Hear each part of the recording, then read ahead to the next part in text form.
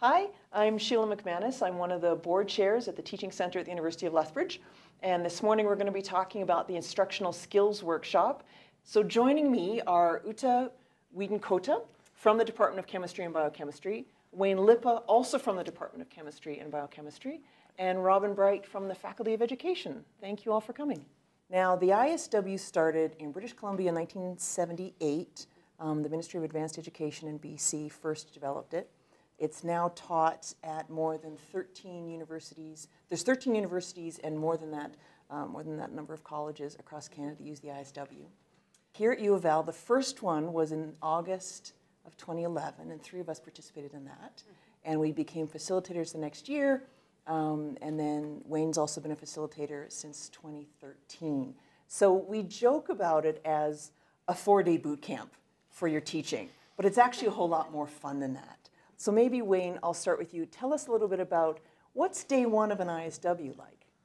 Day one of the ISW is a lot of learning educational pedagogical theories and practices. Start off with a little bit of history about it. You start off, then you get into sort of how to structure a lesson. The meat of it is really how to structure a lesson using what they call the BOPS methods, the bridge-in, the objective, pre-assessment, participatory learning, and post-assessment parts of it. And then it goes into what some of those parts are, like what is an objective, what makes a good objective, a good tangible objective, and using good action words versus sort of vague, generic words that are hard to evaluate.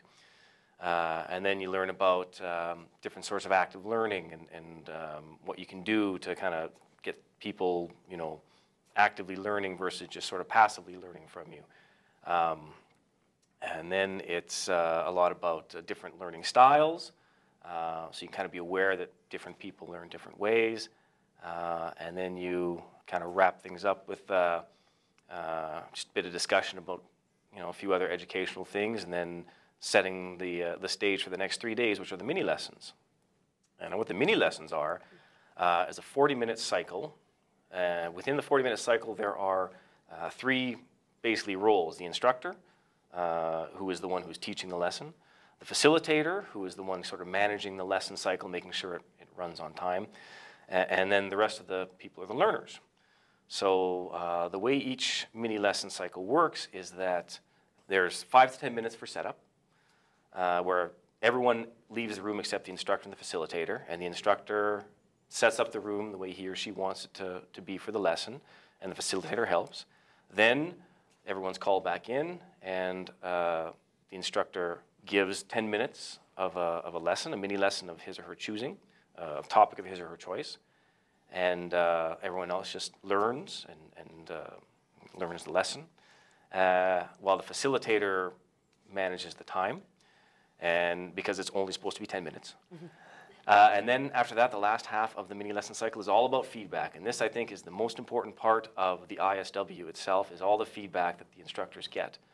So there's 5 to 7 minutes of written feedback where the instructor and facilitator leave the room, and everyone writes down what they thought of the lesson on these feedback forms. And then after that, everyone gets into what we call the feedback corner, and all the learners give oral feedback to the instructor, who has to sit there and be quiet and take it. The good feedback, the constructive feedback, and what worked for the learners, what didn't work for the learners. And that, I think, is the most important part of it, is just hearing the feedback, getting the feedback, and listening to it so you can hear it and internalize the feedback. And that is the 40-minute mini lesson cycle. And we go through several of those then over the next 3 days of the workshops. That's a lot of feedback over the course of a 4-day workshop.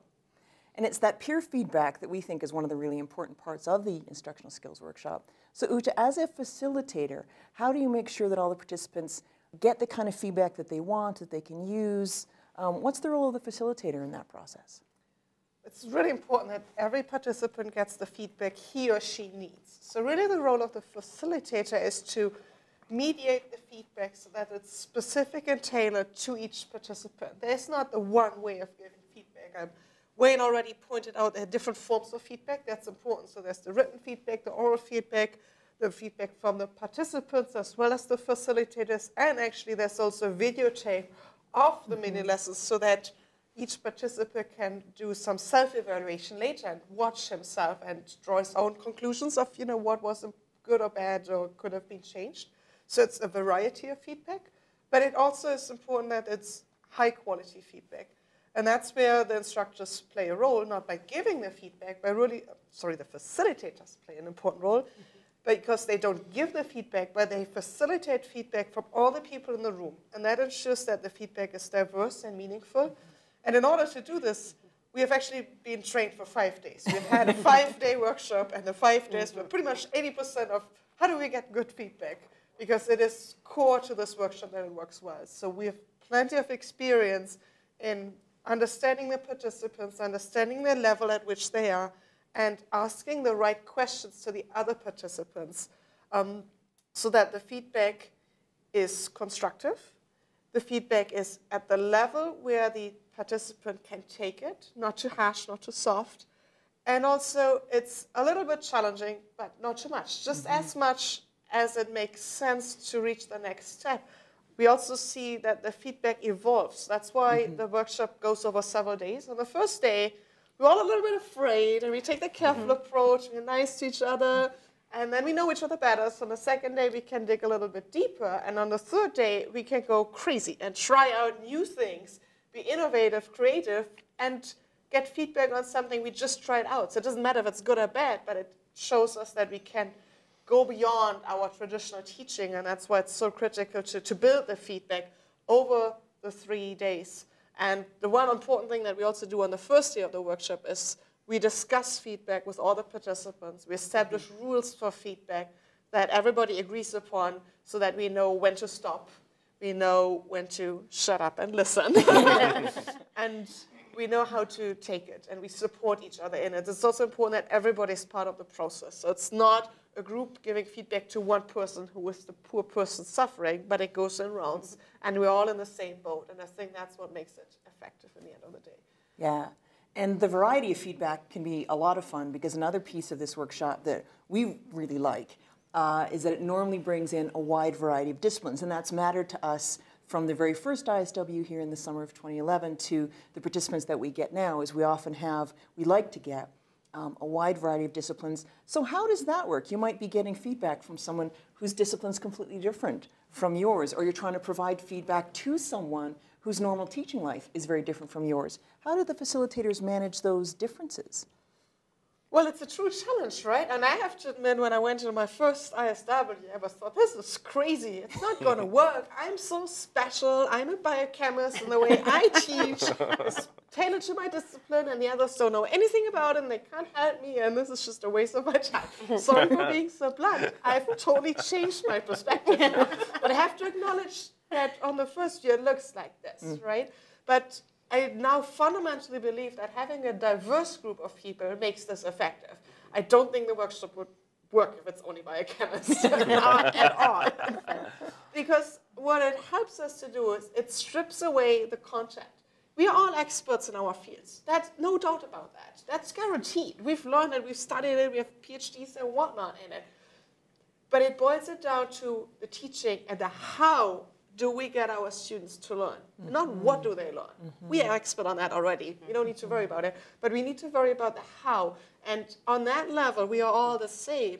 And when it comes to how do we let our students learn, as Wayne mentioned, it's very important to acknowledge the differences in our students, for example, the different learning styles, the different methods we can apply as teachers. And so variety becomes the strength, because it lets us play to the advantage of our students. And the more diverse the group of participants is, the more diverse the mini lessons are, and the more we can learn from each other, because we can get ideas that would have never entered our head.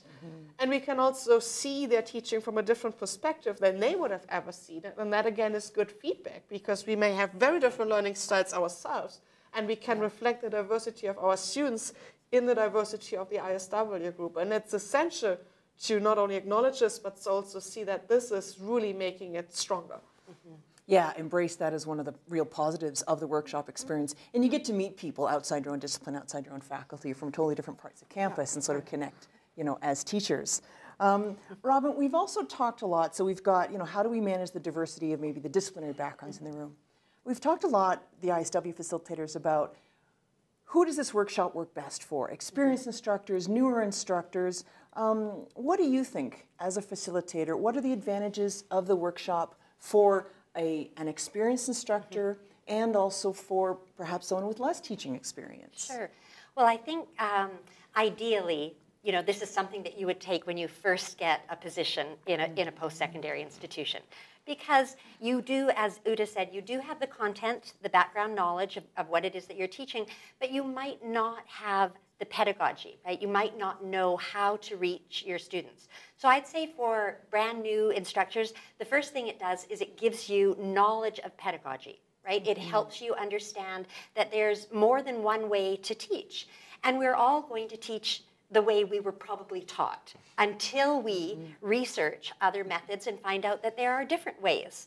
So it helps us not rely simply on our own experience as teachers. So I think knowledge of pedagogy is one of the most important things for new people that the ISW provides. Then, and everybody's talked about this already, it's that sense of community. So you're in a brand new institution, maybe you're in a new locale, somewhere you've never lived before, and you're going to be working, 4 days intensely with a group of people from all across campus. So not just in your discipline, and hopefully you get to know those people anyway, right? But you're going to have a chance to meet other people from across campus, and it's a very supportive kind of environment. And it starts with day one, and it continues throughout the process. But we're not putting people on the spot at all. This is a way for each individual to identify goals for themselves and work towards those goals in a way that's comfortable and supportive. So I think for beginning instructors, the knowledge of pedagogy is there, as well as the sense of community and a supportive environment is also there. And then I think it's the resources that the ISW offers. So there's a lovely, book that comes along with it, and sometimes you want to look through all of those resources before. It's not necessary to do that, though. We found that we can start the ISW and then look at the resources in the evening or even after the workshop's over. But what's so fabulous about having all of those resources there is that when you need them, you can go to them. So I know one of the areas that a lot of the participants I've worked with over the years have been really interested in is participatory learning. So maybe all of their experiences as learners up until coming into the ISW has really been quite passive, right? You sit down, somebody else will tell you what to do, you read material, you tell someone what you've learned, but they haven't really had a lot of opportunities to participate in their learning, hands-on, interactive kinds of things. And, learners today have been exposed to that way of learning. So our students are coming to us expecting to participate in their learning in some way. So by being able to go to these resources, I think, either during the ISW or afterwards and say, okay, Ute did this fabulous lesson on centers. What are learning centers, right? And then you can go to the ISW manual, you can read about it, it'll give you, some ideas of how you might try it in your own discipline. So, that's for new people. But I think in terms of experienced people, and when I did the first ISW on campus here, we really represented a variety of years of experience, right? And yet, we all left with something really important because we came with certain questions, whether we knew it or not, like whether we'd actually identified them, that, there are things that we wanted to learn about improving, our teaching. We started to articulate those throughout the 4 days. So that for me personally, I know that I left thinking about my practice in ways I hadn't done for many years, right? And often the only feedback we get on our teaching is through course evaluations, right? And those can be helpful, and they can, help signal certain areas that maybe we want to learn more about. But it's so much richer if the questions about teaching and learning come from ourselves, and then, we get feedback from that from our colleagues. So, I don't think that there's too many differences between why the ISW works for new people or experienced people. I really think it's around pedagogical knowledge, community, and resources. I think those three things matter regardless of where you are in your teaching career. Yeah, yeah. And I think, you've all touched on reasons why the ISW is really meaningful and really valuable. And I think perhaps we've also found sometimes that without relating more of our personal experiences, sometimes you can't really get to what the essence is. So maybe if I could just now, ask you all to describe briefly why you took the ISW. And Robin's already touched on this a little bit, but why did you take it? And what did you think you got out of your first ISW when you were one of the participants? And I'll just start with Ute. Okay, well, I'll give a really bad answer because I totally did not want to go to the first ISW. It was the first ISW on campus. Nobody knew what it is. And at the time, I was a young, new teaching fellow, and I was invited, and I felt I couldn't say no, but I really didn't want to go. So that's out there. Nevertheless, I got so much out of it that is beyond what I could have ever dreamed of. It changed my career. I really have to say. I was a rather young instructor at the time, and it changed the way I'm teaching, it changed the way I'm thinking, it changed the way I interact with colleagues on campus, it changed how many friends I have now. And I could talk about that for hours, but it was really a transformative event on many different levels, not just the actual teaching in the classroom, but beyond. Yeah. Wayne? Well, when I heard about it, I thought, I'd been teaching here for a number of years, and I thought, yeah, it sounds like something I could go try. I felt like I was in a rut and go, see what this is about. And then when I got into it, I actually learned quite a bit about, things that I thought maybe were working for me, but actually weren't working for me because, as Robin mentioned, the only feedback you get in your class is really just doing evaluations. Those are at the end of the semester. And really, there's not really a lot of specific information there. Other than if they liked you or not, or maybe someone remembers something specific. But this way, it gives you some specific information about a certain thing you want to pinpoint. So I got some of that and found out, oh, these things actually, I shouldn't be doing these things, or something that I didn't think was working actually did work. So that's what I got out of it, among other things. But that's one of the big things I got out of it is just a new different way to think about how to teach my classes, because like I said, I've been here for a while, and it's good to try new things, and so I've taken some of what I did in the ISW and tried to apply it to some of my classes. I think that's a really good point, if I could just pause there for a second. This isn't just about identifying areas that we all might want to improve on. It's also about having a group of your peers identify what you are really good at and helping you build on your strengths. So this isn't just sort of 4 punitive days. It can also be quite celebratory at times.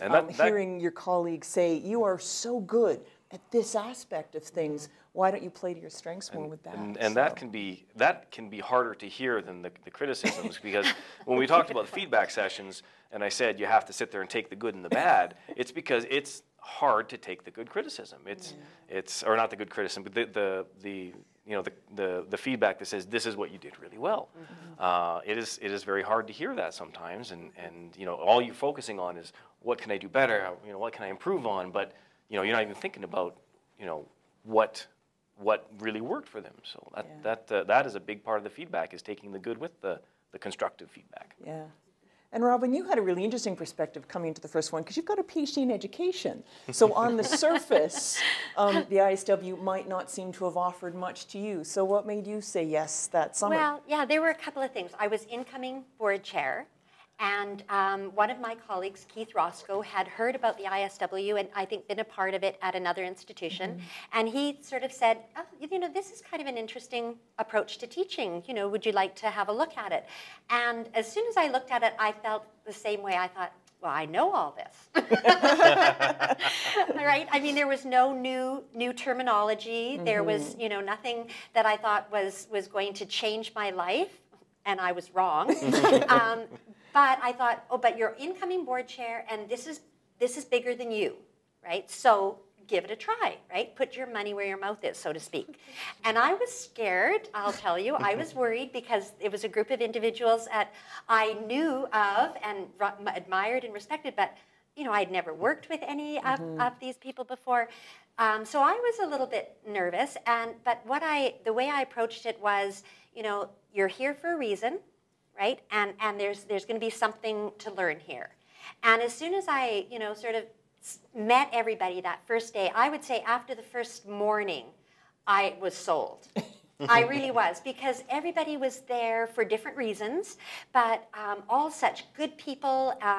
Everybody wanted to focus on teaching. I sort of feel like, how could you go wrong 4 whole days talking about teaching? And so what I took away was, yes, definitely thinking more deeply about my own practice and from a different point of view. And then what was so interesting to me was how every discipline, every person represented a different discipline in that first ISW. Yeah.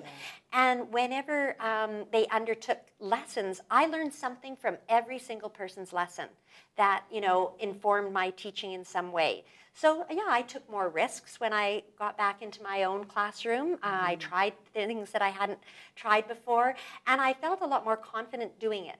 Right? Because I thought, well, you know, I remember, you know, that one of the instructors tried this, and it was nothing that I would ever try had I not had the opportunity to see someone do it, get feedback, learn from that experience as well. So yeah, I think you have to go into it. Well, you're going to go into the ISW thinking whatever you're thinking. It doesn't. And you're going to be. You might be, you know, I don't know, nervous or scared, or, you know, think you know more than you actually do. But I think if you commit to it and you sincerely, you know, believe that you're going to learn something over 4 days, how could you not? You know, 4 days of professional development, that you'll come out with something. And I certainly feel like I did. Yeah. My experience was much closer to Ute's. It was I was going to be coming in as a fellow with the Teaching Center beginning January of 2012. So because it was brand new and the Teaching Center, you know, wonderfully brought it in for us, but needed to kind of test the waters a bit. So it was offered to me, and at first I thought, okay, you know, it's 4 days of free training. Who turns down 4 days of free training? But then the manual came in the mail, and I thought, oh, dear. I am not going to enjoy this at all, because it was all of this, what to me at the time seemed like it's all this ed jargon. And why do I need to know this? What has this got to do with anything? And then day one, I really struggled in day one. And I went home from day one with a really bad headache, thinking, I don't want to do this anymore. What am I going to get out of this? Because day one felt like all the knowledge that you already had coming in felt utterly foreign to me. But I liked the people. We had such a diverse group, the original 5. And I thought, okay, it's more free training, right? Like it's 3 more days of free training. Just go back. And for me, the turnaround was the second day when we got into the mini lessons and I started really getting to know the others that I was in the group with and watching them teach, and then the first few feedback cycles, and then I was hooked, absolutely completely hooked. And I think for me, the takeaway was the people first and foremost, because we've kept in touch. Even that first year, we were having lunch together regularly after the ISW, and we've seen that with a lot of the subsequent workshops. So it was the people. I had friends on campus now in places that I would never have known anyone before, and I got all these new perspectives on other people's disciplines. And then it was the content, for sure, and just being so inspired by 4 other teachers who teach radically different stuff than I do. But their lessons were so cool, and they were so cool as people. So yeah, I left with this confidence and desire to take risks, and I just sort of madly reinvented everything I could reinvent for the following year, and that turned out to have been a bit of a mistake. But it was, for me, one of the central transformations of my career, kind of not just as a teacher, but as a scholar, because I think that it gave me insights. The insights into teaching teach you a lot about scholarship and about other disciplines and about, you know, the funny silos that we think exist on this campus between a historian and a biochemist, right? Or between someone in the Faculty of Arts and Science and someone in ed or someone in fine arts. So it's actually also broadened my view of what scholarship is and how ridiculous some of these arbitrary distinctions are, because I got to see my fellow participants as teachers. You know, and there's something very personal about that. So that's partly why the 4 of us took it in the first place, against our will or not. And those positives that we took away from it are why we then chose to become facilitators. Can you talk to me a little bit more about that? What made you want to go on, become a facilitator, and how those experiences have worked out since? So I'll start with you first this time, Wayne. That's a good question. Well, for starters, I was told that I might make a good facilitator, so that sort of that gave me some confidence. I thought it might be, well, I had 2 excellent facilitators for my ISW, and I thought, you know, if I could even be half of that, that would be pretty good. At that point, I was in. I thought, you know, this is something that it'd be nice to be involved with. Looks like a good core group of people that are involved with it, and I enjoy hanging out with them. So I want to take the next step. And so that's what I did. Yeah. Great, Robin. Oh, I'm not really sure that I ever thought that I wouldn't be a facilitator. That sounds terrible. But it's because of the people, just as you say, right? And it's not just the co-facilitator, so the person that you get to work with. And I love that a part of it, because so much of the teaching that I know I do is all solitary, right? You plan your own courses, you carry it out all on your own and evaluate all your students by yourself. And, you know, everything comes to you, right? And it's just so nice to have a co-teacher, right? Someone you get to plan with, and at the end of the day, that's something that's really important at the end of every ISW day, is you and your co-facilitators sit down and you say, well, what was that like? You know, how did we do? You know, and we notice things about the participants, and we try to, you know, identify strengths and ways to work with those people. So the idea of having a co-teacher really appeals to me, right? So I love that. So it's definitely about the people. And then every single session that I've been involved in so far has then led to getting to know all the people who take the ISW, right? And so this ISW family keeps getting bigger and bigger, and the growth and development that you get to observe in yourself and those other people over 4 days is unbelievable. Right? So we all talk about, you know, coming in that first day and, you know, maybe being a little bit nervous, not knowing the people around us.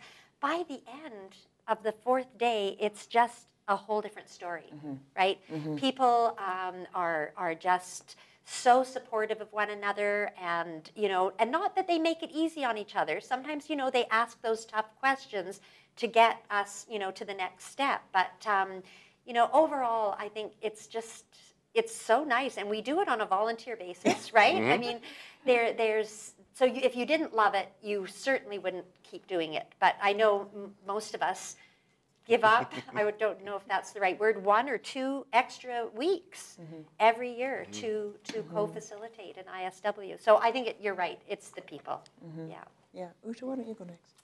Well, I can only mirror it, right? It's I just want to hang out with the same people again. I cannot possibly turn out free training.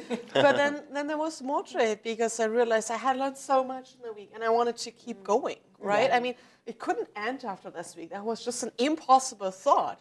So that's almost more like a selfish reason, thinking, well, if I take a facilitator workshop, I get another week with mini lessons and feedback and awesome people, and I can learn from them. Plus, I can then go on and have more workshops. Yeah, I will be a facilitator, but I won't tell the participants. I learn as much as they do, right? So I felt it's a path for myself. But it wasn't just that selfish reason, because I've also seen in the first ISW how much it transformed me, how much it inspired me, it motivated me, it enabled me, it gave me confidence, so many things. And I really felt we need this on campus. This really needs to become something that is common, and not this weird, unique thing that these crazy 5 people have done in this room for the week. But it needs to be something that is natural, that is normal for us. We expect our students to learn. We should expect ourselves to learn, and we have to create an environment where we help us learn, not just our students, but just the next logic step to think about our students, and then think about us as a community of teachers and how we really facilitate us and help us to be the teachers of tomorrow. Our students keep changing. Robin mentioned that. And we can't teach how we were taught. It's not what we are up to as a challenge as a university. We have to keep evolving, and we have not many mechanisms there. And I felt this is the one mechanism that actually works. So it's a no-brainer. It's no choice. We have to do this.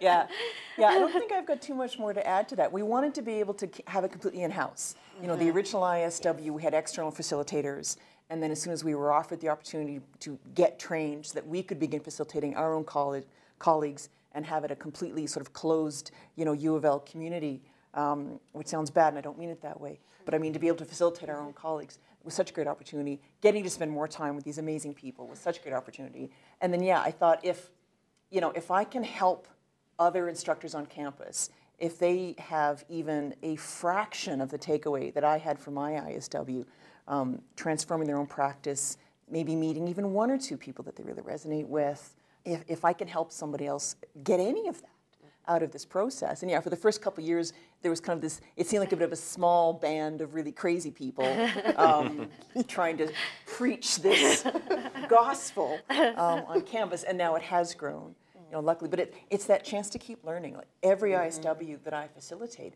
I'm learning. I think, I absolutely agree with that. I learn as much as they do. I get to meet 4 or 5 or 6 totally cool new people, watch their learning styles, and just keep improving, keep reflecting on my own teaching practice. Yeah. What else could we, how else could we frame it in terms of why others should take the ISW? Because we are the early converts here. We've taken the extra step of becoming facilitators, and now we've had a chance to reflect on the impact it had on us. We've seen the impact it's had on other colleagues who've participated with us. But how do we encourage more people to take the ISW? How else can we continue to sell this or grow the ISW family? I like that word that you used on campus. Why don't more people want to come take 4 days of free training and hang out with cool people? Well, I think you said it right there.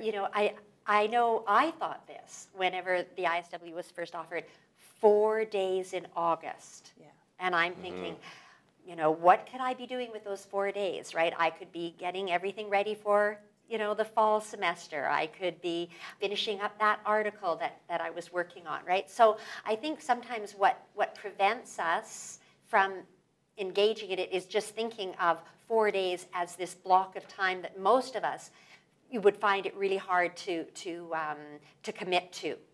But what I think we need to help people understand is 4 days is actually a really small part of your entire year, and the potential payoff is that what you do for the next 8 months, if you're teaching, right, both semesters, is going to be tremendous. Like, you will feel inspired. So I know we've had instructors join us, and they've said the same thing, it's going to be the 4 days, and I was really worried about committing to that time. But at the end of the 4 days, they talk about being in a completely different mindset for the fall semester. So instead of just thinking, okay, here I go again, I've taught this course, 18 times, instead it's like, I'm going to try some new things I've never done before. And I do remember running into one of our ISW participants in about October, and she said, I'm in a completely different place. And I've been here 15 years, but I was so inspired in that week, right, that I'm doing things differently, I'm trying new things, I go home and I'm not exhausted, I can hardly wait to think about what I'm doing the next week. So I think that's one of the things we do have to work on with our colleagues, is to really remind them that 4 days out of your entire year is not a significant amount of time, and the payoff is just so great. In terms of the when we actually offer, you mentioned August, and what we've now done is we've tried to do it a couple times over the summer instead of the last, in the last couple weeks of August, when people might be thinking of taking the last gasp holidays before the semester starts. We started trying to offer it in May as well, which has its advantages in that you're just coming off a semester, and you may still want to be trying things that maybe you couldn't try during the semester. Plus, it may work better for you in terms of timing. So we are trying to offer it more than a couple of different times during the summer, which might help. Yeah. I've really learned to see it as not thinking, oh, I need this time because I could do this or this or this. I get caught up in all these daily tasks we have. But I see it now as almost a merger between holidays and a conference. It's 4 days where I take myself away from everything else, which is a blessing, right? And I can just let everybody know I'm doing the ISW and I'm in this little bubble, and it it is like a holiday because it recharges my batteries, as Robin explained, right? It inspires me, it gives me the strength to go out and do the teaching, all the little tasks and all the work that I have to do. But it's so important to do this, right? We take our holidays so that we can work better. I mean, we're all in a way workaholics, so why don't we take our time for those 4 days to get our teaching up to speed? And comparing it with the conference, we all love our disciplines, right? And I assume it's for others like for me that I love going to a conference because for 4 days I can do this nerd talk with people who love it as much as I do. And I can think about nothing else of the next big questions to tackle. Why don't we do that with teaching as well? This is like what it is. For 4 days, just focus on teaching, nothing else. Get inspired, get to the big ideas, the real things that matters. Get new ideas, get inspired, come back and do them. And it's for free. I can't go to more conferences, unfortunately. I don't have enough money, but it's for free. Yeah. And Jill even makes sure from the teaching center that I get good food. So here we go. It is really a little treat for yourself. And I learned to see it this way and not as a commitment of 4 days, but as 4 days as a gift to myself. Yeah, yeah. Because it's not just 4 days out of your year, it's 4 days out of your teaching career. That's a drop in the bucket. I wish I had taken it so much sooner. You know, I'd already been teaching here full-time, what, I guess 8 years when I was here, so I was already 9 or 10 into my teaching career. And I wish I had taken it earlier. And I'm so grateful that I've taken it now because it's going to continue to shape all of the rest of my teaching career. The friendships are going to continue to shape it. But I've got support. I left with inspiration and a new knowledge and a new vocabulary. And I know sometimes people outside of ed can be quite dismissive of the jargon, right? We're always so dismissive of other disciplines' jargon and never our own. And for me, it's been really useful. Like, it actually helps enormously. There's a reason why people with ed degrees are able to think clearly and articulate objectives clearly, something that the rest of us are never trained to do, right? In a course outline.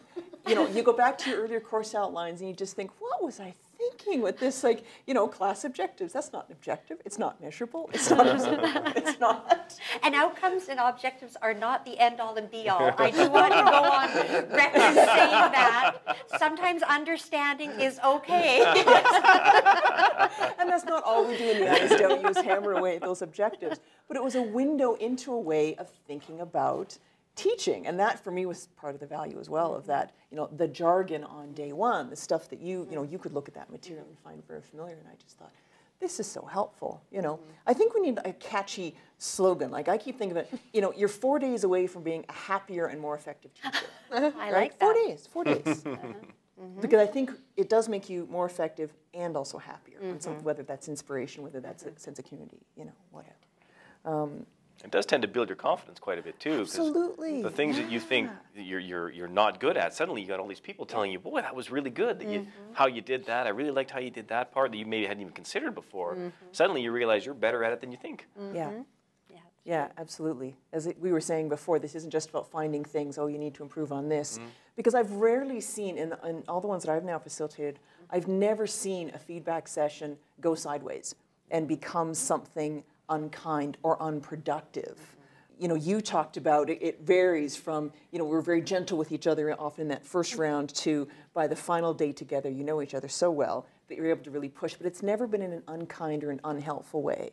And it's always contextualized in terms of, you are so good at this, I would love to see you be that good at this other area, you know, of your teaching, and have this chance to really reflect on it, you know, sort of really deeply.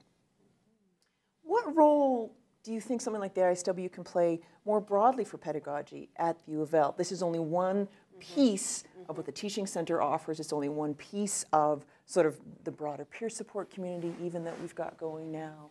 But how does this one piece play a role for the broader teaching community at U of L? Maybe I'll start with you, Rob. Sure. I think that one thing that it does that people don't really think about too much is it makes us focus on the student's perspective. Yes. And I think, you know, it's easy to get caught up in what we do as teachers, right? Did I bring in the right resources? Does my PowerPoint look okay? You know, all of those kinds of things. But what the ISW does is it says, okay, that's all fine. Do all those things, right? That you think about to be a good teacher. But now let's think about the effect it has on the students. the learners. And so there's always a set of learners in every ISW, and they come from a variety of backgrounds. And so what I really appreciate is that the ISW has made me really focus on that learner's experience and know that a lesson that I might do, you know, really resonates with one person. Somebody else hated it and was really uncomfortable, and two people, you know, kind of were all right with it, right? And that's a huge learning. So I think that's one of the things that the ISW offers, and that's one of its big roles, is that it just really makes us focus on the students. Ute, you want to go next on this one? Yeah, well, I totally agree with this. It's a core component to focus on the students. I think beyond that, it changes the culture of how we talk about teaching on campus. And it comes from the feedback, right? Rain really phrased it, right? Talking about teaching, being brave enough to give each other feedback, because so often we just stay away from each other. Having learned how to give feedback, including compliments, right? Feedback where we don't have to be afraid, because it looks at the strengths and the areas where we can improve and make suggestions by bringing disciplines together. And so often we are stuck in the silos, you mentioned that. And I think this is a way of breaking that culture, acknowledging the differences, acknowledging the strengths, and seeing that by bringing it together, we can reach the next level. And the ISW reunion, Sheila organized that last September, and it was fabulous to see how many people were there. Everybody who couldn't come was so sorry they couldn't come. So it showed the culture, because people wanted to meet. They wanted to exchange. They wanted to learn from each other. They wanted to meet the other ISW participants. And it really, for me, exemplified the culture change. And I think it's nothing less than this culture change on campus. And the acknowledging of, we need the positive feedback and we need the negative feedback. And we need the contact with other teachers. Just doing it on your own, you mentioned that before. Just being this isolated teacher in the classroom with this crowd of students, you don't know what's going on in their head. That doesn't work. And it doesn't have to work like that, because we are together with wonderful colleagues, and we found the means to help each other through this in a meaningful and useful way. Yeah. Yeah, just to build on what you had mentioned about the culture of the university, Ute, the whole, you've met a bunch of people, you maybe knew who they were, but you'd never actually done anything with them or talked to them or anything at any university functions. And then at the reunion, you met a bunch more people. Maybe you weren't involved in their ISW, but you get talking. You all have that in common. And now, you know, you see them around the university. You sit and chat with them. You go to a university function. You know, some free meal or something that they have here, or some social gathering, and you see them there. You know, you might sit at their table when you never would have. You would have just sat at the table of chemists and biochemists, for example, and just maintained yourself in that bubble. Where now you might actually go around and you know, sit with someone from health sciences, for example, that you know you want to chat with because you haven't seen them for a while, and you want to know how it's going. So I mean, that I think is just gets the broader aspect of the university out there, that we are. I mean, the university is a community in of itself, and just you just want to you really should get to know as many people in that community as you can, or as you would like to. So. And the feedback process continues after the ISW. I mean, at least it certainly did for me. I think I've probably lost track the number of times I've gone back to my original ISW cohort, or people I've co-facilitated with a problem I've got in my teaching, or a new challenge, or a new assignment, or whatever. You know, the first year when I was trying to, the first year after my ISW, when I was trying to really think through, what are my objectives in this class? What do I think I'm doing here? And just without hesitation, there's a group of people who now, without hesitation, I would ask any question. None of you are in my discipline. And that is absolutely not the fundamental piece of it for me anymore. You know, I trust all of you. I trust all of my co-facilitators so deeply as teachers that any teaching question I have, I go back to my ISW community first. I want to pick up on a point that you made, something we haven't talked about yet. What is the value of being back in that learner position for the ISW?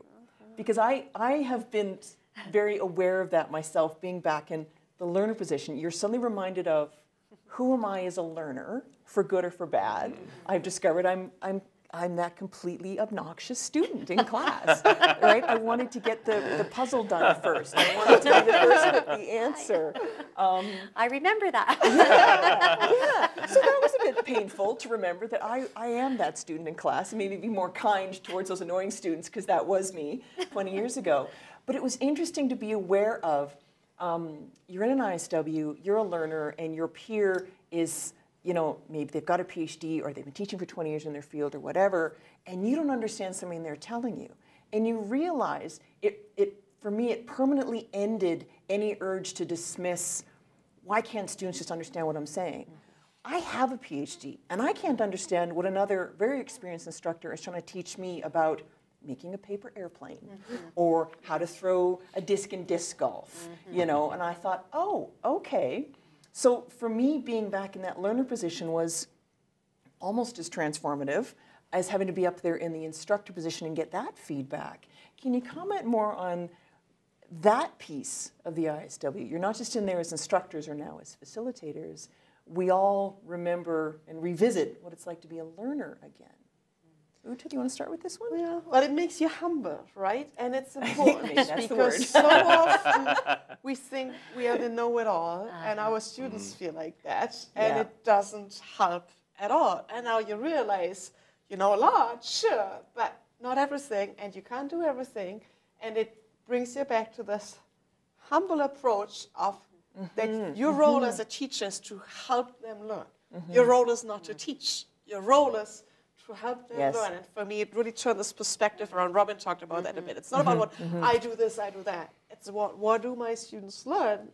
And you realize it's their perspective that matters and might be different from you. So I really appreciate, for that reason, the diversity in the ISWs. I had a few moments where it was like, gee, I'm not getting it. But I also had eye-opening moments where I had a mini lesson that I loved and was happy and enjoyed it, came to the feedback cycle, and to my big surprise, 2 other participants had not gotten anything out of it. And I realized it might work for one student, but not for the other. And our role as a teacher is to address the diversity and to make it work for as many as possible.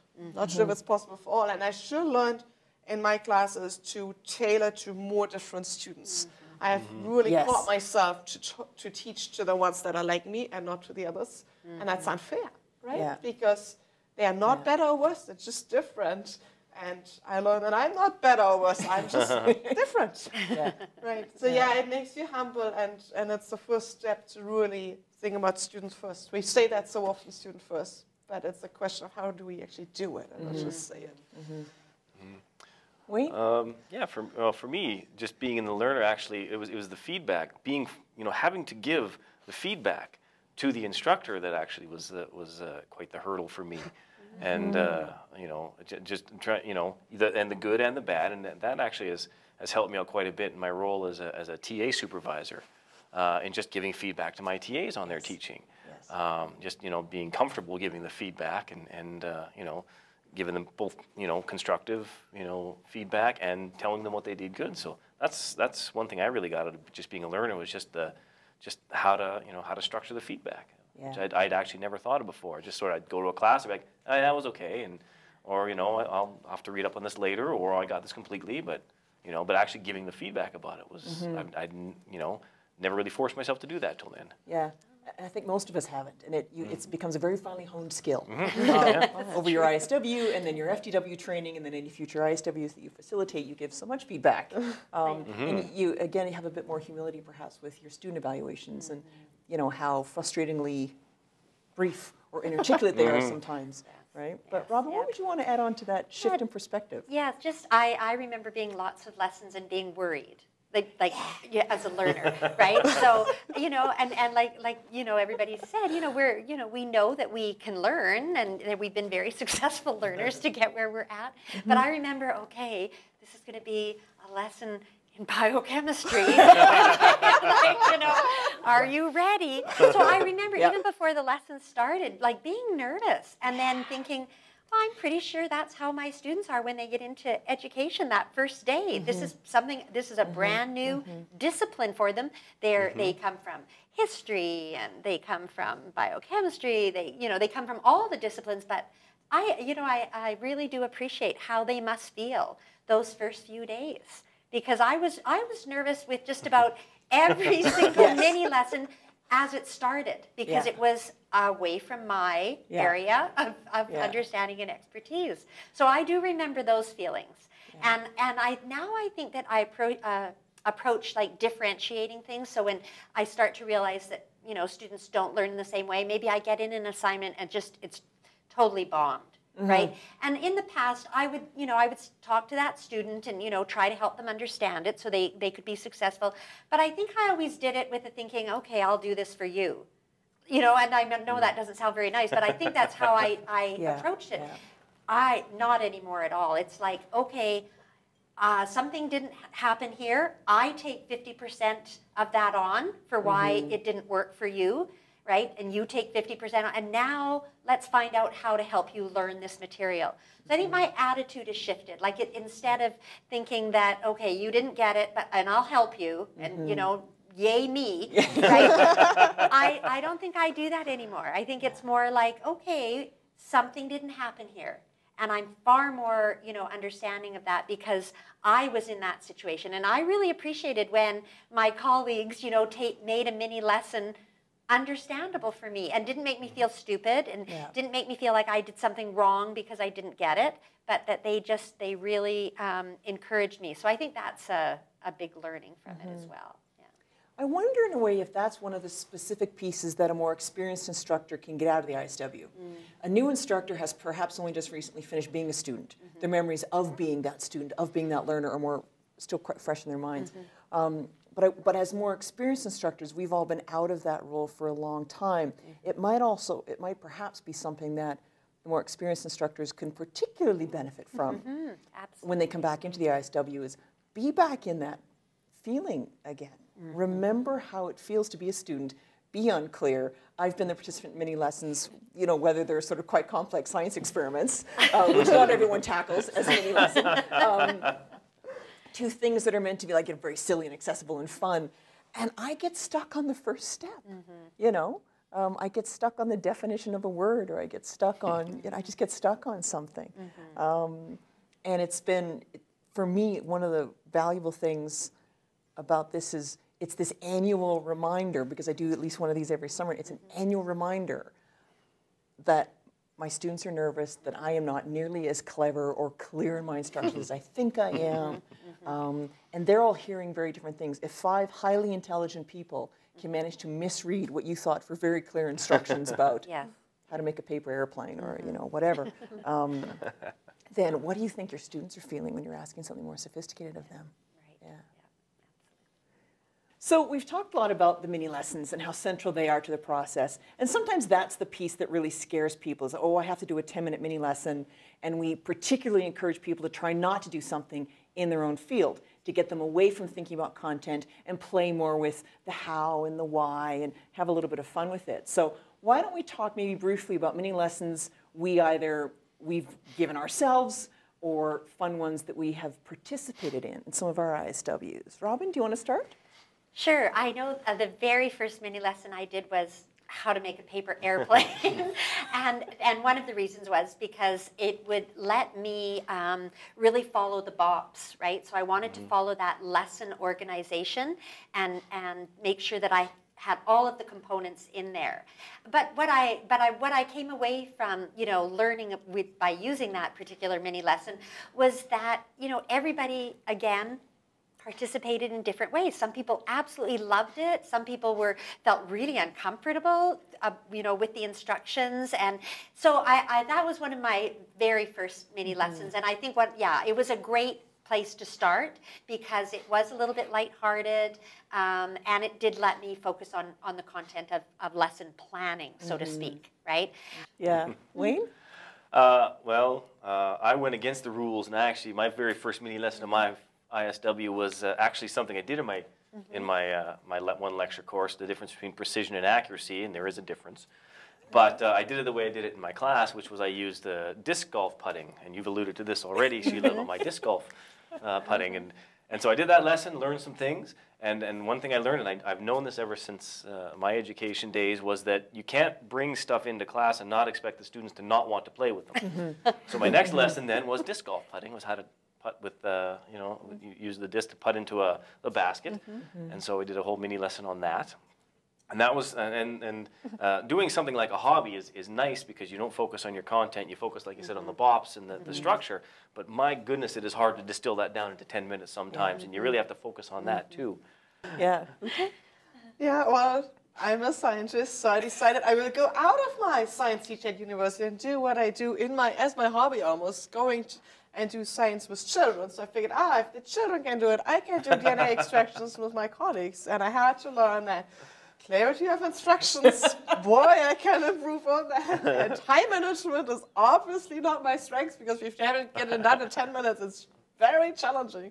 So what I thought was the easy lesson turned out to be quite a challenge. So I learned a lot from that, and I thought I'd really, gone the easy way there. But what I also appreciate is I've seen a number of lessons that really try to go to very deep level thinking, the way we teach, even on our fourth year or graduate classes.